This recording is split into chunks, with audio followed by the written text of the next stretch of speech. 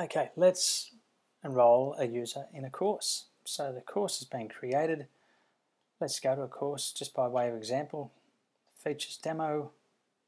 So you're logged in. This could be through the eyes of either the editing teacher for this course or the administrator. You go to the administration block, assign roles. So we click in there. You're presented with the various roles for your system.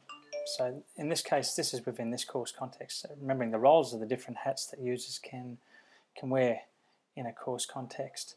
So we might want to add a teacher. We've got 3 students enrolled already.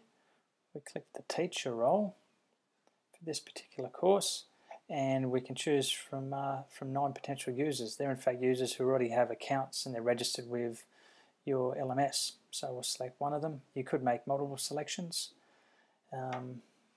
In any case, you select and click add, and that person is now enrolled in that particular role, in this case the teacher role for this course. That easy.